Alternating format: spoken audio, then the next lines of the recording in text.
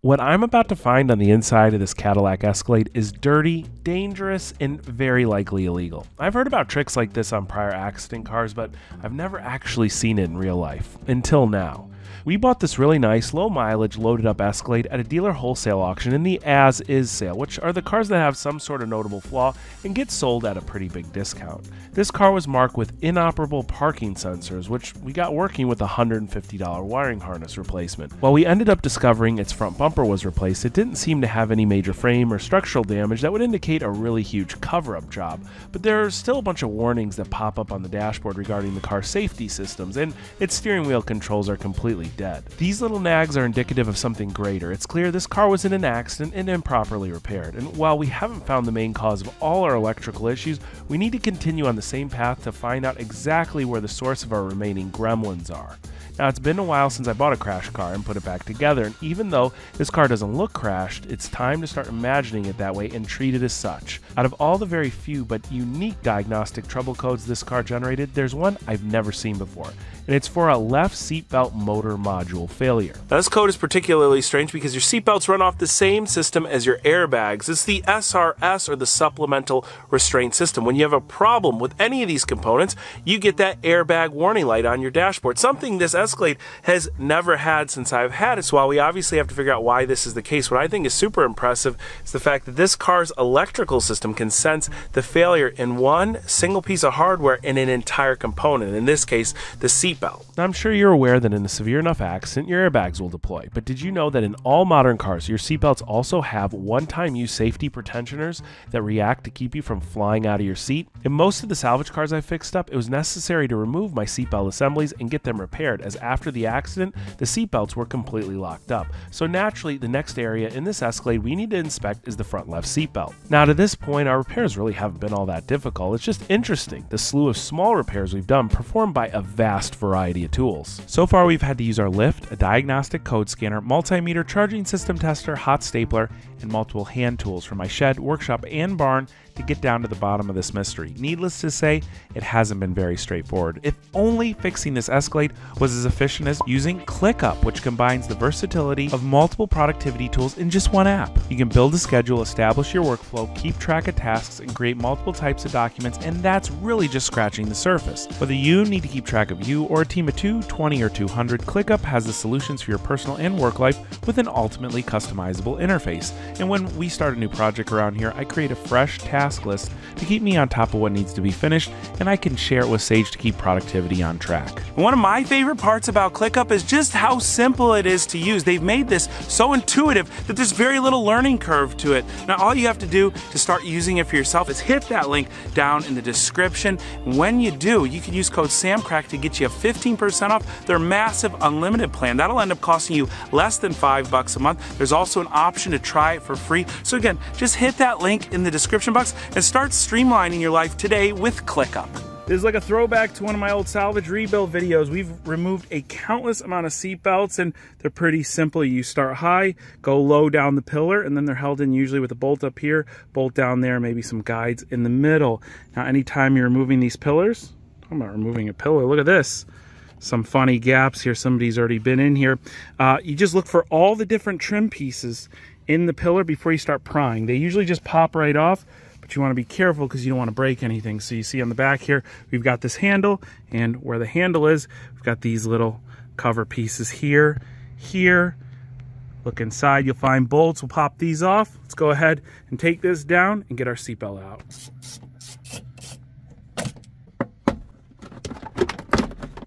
There we go. All right, literally what I took off a couple bolts here, and I am seeing something. I know what I'm going to find. I didn't unravel this piece of tape yet, but I can already see what's going on in the top of it. Someone really messed with this car. Now, this is the stuff that makes me really, really mad. Look at what we're going to find here. I am 98% sure, yep. Someone went and ran a resistor to the airbag wires to shut off, figuring by doing this, it would stop the light on the dashboard. And you know what? It probably did shut off the light on the dashboard. All we saw on this dashboard is that the retractor is not operating. So thank God this car threw that error. But what's likely happened is this seatbelt has deployed, and they went and tampered with it just to get it to move back up and down. So we'll go to the auction, and now it's toast. And on top of it, they might have cut the wiring harness down here to install this resistor. That is insane. Now we got to definitely check all the other seatbelts because this is not cool. Now the purpose of this little guy right here is to do probably what you already thought it will do, and that's to shut the airbag light off the car. And if this car had an airbag light on when it was being sold at auction, nobody would have touched it. It's obvious why they did it. But as far as I understand, in most, if not all the states, it's illegal to tamper with the car's airbag system. Now, I'm loosely exchanging the word airbag and seatbelt, but again, it's all part of the same exact system, and these resistors will do the same exact things on airbags that they will seatbelts. It will trick the car into thinking that this component is installed and it won't throw that light on the dashboard. It's why we had a code specifically for the retractor in this seatbelt, but no airbag light on the dash. And this is just the first one we found. And these seatbelts usually have a couple different pretensioners in them. Of course, there should be airbags all throughout the car. So now we've got a huge job inspecting everything in this car to make sure that they didn't take things really far and start tampering with the airbags themselves. Right here is one of the ones that lives under the seat. There's actually an explosive in here. And when the explosive goes off, it takes the coil in here and it pulls it tight. And that's what puts that tension on you again in an accident. So this has clearly gone off, and where this was plugged in, well, the wiring harness wasn't even in it. So I'm looking all around here. I've unclipped this. This is one of the major SRS component wiring pieces that goes to the seat, and there's got to be another taped off resistor somewhere around here. I'm looking. Oh, look at this. Here it is. Look, there you go. Another piece of tape. Another resistor. What do you guys think the chances of the passenger side being messed with happen? I mean, you would think it would have a code on the dashboard for passenger side, but it just said driver's side retractor. I will tell you that the trim on this side looks a whole lot better. So like this was cracked right here over on the driver's side. It doesn't look as messed with, but this looks a bit coiled up here. Remember I was talking about there's like a piece of wire in there and it just pulls itself really taut and it always bunches this up. There is what we need to see. Now this is going to be really tough for you guys to see, but in here, but see that little speckle in there? You're going to see it better when we take this piece of trim off. There's nothing plugged in the pretensioner that's sitting right there. I was going to say, this side compared to the other side, I don't see any gaps around the trim here, but yeah, this has definitely been off. It's really, really loose. It's so strange. It's like a shop went and they started doing an okay job taking it apart and they said, screw it, send it to auction, and just put it together as shoddy and cheaply as possible. And the crazy thing is, to fix seatbelts, they're not that expensive on American cars. And I'll talk about the pricing in a second because I already tried to order the seatbelts, but I wasn't able to because these specific seatbelts for this car are on national back order. All right, let's see any taped off connectors on this guy. So this one, yep, got it right here. Ooh, a little bit of change. That's good. That'll help us pay for our repairs. The crummy thing about this is where these resistors are. This is the factory wiring harness, so I'm hoping someone has a solution that I can repair these because we don't want to be buying all new wiring harnesses over a couple pigtails that have been clipped off. See, it's not that hard to slip it through there. I don't have a clue why they had to break it on that side. Well, again, it's because they were hacks. All right, so here is our passenger side pretensioner. That's where it would have plugged in. And again, you can see how it is all coiled up here. So here's the seatbelt assemblies here. These are known as dual pretensioner seatbelts, which just simply means there's two pretensioners per seatbelt. The one in the buckle, like I said, it pulls the buckle inward, and then the one near the retractor will lock that retractor up so it keeps you snug into the seat in the case of an accident. Now, someone definitely had these out of the car, mess with them, because the retractor on both of them, I can freely pull them in and out, and they're not supposed to do that. You probably noticed if you pull on your seatbelt at a certain angle, or if you're driving and you pull on it, it'll lock up in certain areas, and your seatbelts are supposed to do that. There's a mechanical component to them that keeps them from moving at certain times or certain places. And if you look here, they broke a hole in the plastic casing on both of these seatbelts, and so again, somebody's really tampered with these things. Now, when I was ordering some parts for this car from the dealership, I asked them how much a new seatbelt was, and the retractor portion is about $250, and then the buckle portion's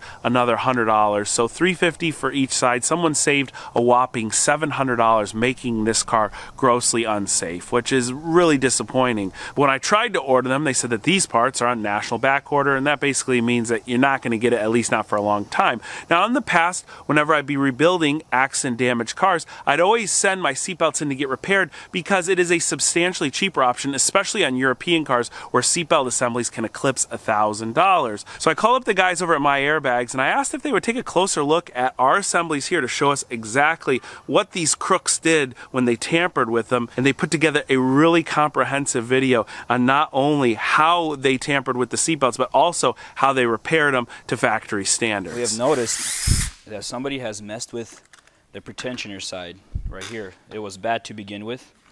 They removed little inserts and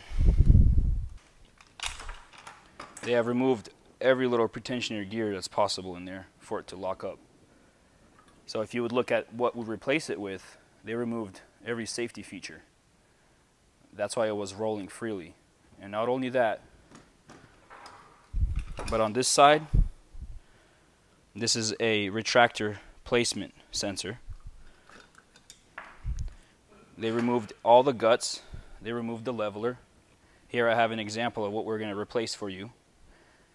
That little metal thing right there is for the retractor placement sensor. This right here is the tilt for if the car is on a hill, it'll lock up. So that was removed. We'll also give you a new sensor here. Really seriously get injured. So that's what we're going to be doing, replacing this for you.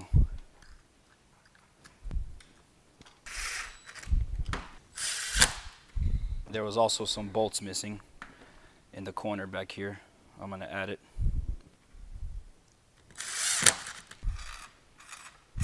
The passenger side, which is this, there's a locking mechanism, a timing, and a delay.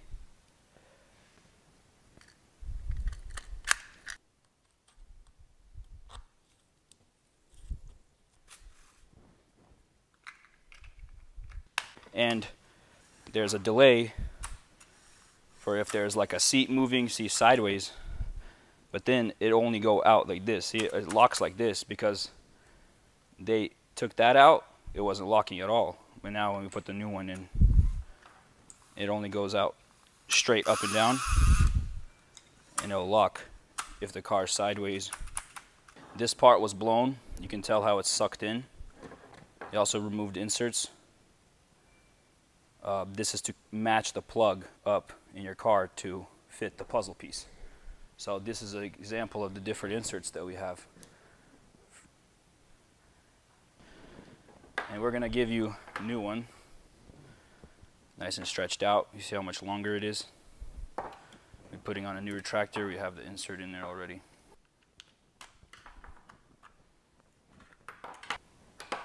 If you can see the difference, sucked in.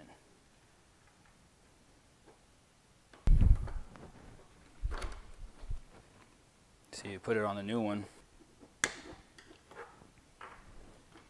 It's not scrunched up. There's some space down there. This way the airbag module senses that there's something there and all the safety features are intact. They literally removed both sides of safety features. The main one is the pretensioner, which was already bad to start with. Right here. Locked up. The piston moved. It was supposed to be locked up. This resistor or sensor is inside. It's inside there. So when it's bad, it pushes in. You see it moving? That means it's been blown. This one is good. It's solid. To match your plugs. Alright, your other side, the driver's, it's the same exact messed up as this one, just doesn't have this retractor positioning sensor, which is key. Again, I'll take it off and show you. That little metal part, it's sensing where it's at based off the movement and the locking mechanism here. Extra inserts here for these areas right here, the two plug-in regions, just in case. I don't know if you're plugging it in or it cracks, we got you on extras. Another thing is I want to say these things are very dangerous to mess with, so whoever did, they were taking a risk because these pyro sensors that are inside are no joke. We are licensed through the ATF for this. You need special licensing. So I wouldn't suggest anybody to do this at home. Instead, send it over to my airbags and we'll make sure it's done right. I might not have been nice enough to the people that mess with the seatbelts in this car before. I called them hacks and all sorts of other names. It's very clear they knew exactly what they were doing when they stripped every single safety component out of it. And I want to thank Max over at My Airbags for showing us exactly what was going on with our seatbelts and the entire repair process. And at first, before I set these in, I was kind of skeptical that they'd be able to rebuild them because remember, we had a code for the retractor, not the pretensioner. I know that these pretensioners can be replaced, but I didn't realize that My Airbags has the ability to rebuild most of the components in your seatbelt. And get this, I told you at the dealership if I bought all these different components, it would cost me right around $700, which I think is fair.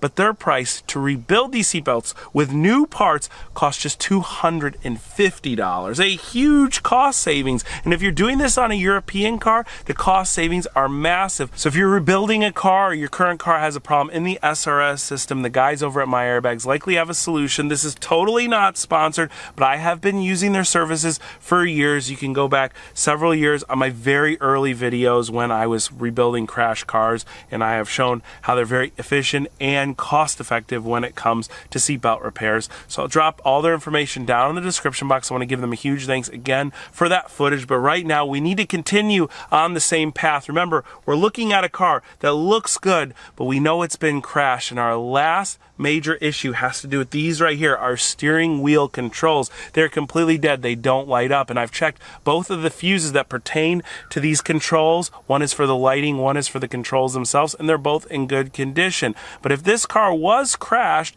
and the stuff that should have been replaced after a crash, like our seatbelt pretensioners, weren't, well, we're going to have faults. So what here in the steering wheel area should have been replaced that wasn't after that crash? If you said clock spring, you're thinking along the same lines as me. Now, your clock spring is what runs all the electrical connections through your steering wheel. So things like your airbag get powered through the clock spring, also your buttons, if you have any, and also your horn. Now, here's the thing. The horn works in this car, so I'm a little skeptical that this is actually going to fix our issue, but I figure we have to try it. Unless the buttons themselves have physically failed, I don't know what else would be stopping the functions of them. Now, this is a total gamble, but the part only costs $60, and this is an OEM part straight from the dealership. You can get one for about half that price online. It's a Chinese knockoff, but when it comes to electrical system parts in your car, I highly recommend you go OEM. And it is part of the safety system in our car since it has the wiring for the airbag. These are relatively simple to install, so let's start tearing it apart and see if we find anything. Anytime you're doing work on a steering wheel, more than likely you're going to have to take the airbag out of place. So two things you want to do. Number one, disconnect battery power under the hood. We've already done that. Number two, make sure the steering wheel is dead center. You can put these things on a hair off and you'll have a fun time taking it off and putting it on until you find the dead center again. So now that we've got that done, the next thing you're going to want to do is look at where the airbag comes out of place. You'll find that this is the same on a lot of modern cars, but there's these little holes on either side of the steering column. When you push in there with a pick or with a really small screwdriver, it will depress the mount, and this will literally come right out of place, as I've already done. And then you're going to want to take the two pigtails out of here. There it goes. All right, just a few little electrical connectors later, I was able to pull this one out. I've got the new one set with the C-clip installed, so this is fixed in place. This is ready to go. Got a little bit more trim to put back together here, but I'm really anxious to see if this brand new clock spring is the solution to our failed steering wheel buttons.